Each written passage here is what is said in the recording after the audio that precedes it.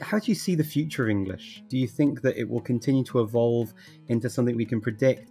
Or do you think even it could be replaced by another global lingua franca? Oh, absolutely. No reason why not. No lingua franca has lasted for more than 1,000 years or so. English has actually done very well. In 1,000 years' time, well, who knows what might have happened? They might have landed by then, and we're all going to be speaking Martian or something. The future of a language depends not on itself, but on the political, economic, technological, and cultural factors that motivate it. So one can easily imagine alternative scenarios where, for all these reasons, we have a world where, for instance, Chinese becomes the dominant language.